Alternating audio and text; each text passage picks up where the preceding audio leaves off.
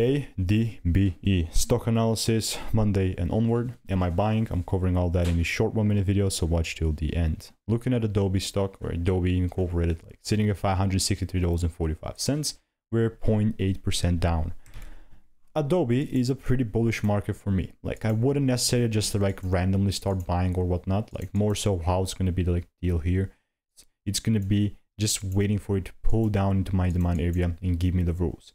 That's all that actually is to it. Like, randomly buying is never the answer. More so just I want to see like a bullish momentum and a good retrace, and then we're speaking with Adobe. I'm just curious if I actually have something here in the data center. No, nothing, but that's fine. You know, it's completely fine. Still a pretty bullish market, like even from a higher time frame perspective. So I actually heavily biased towards this bullish side.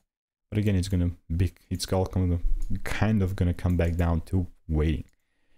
See you in the next one. Check the first link in the description, and I'll see you if you want a free course though.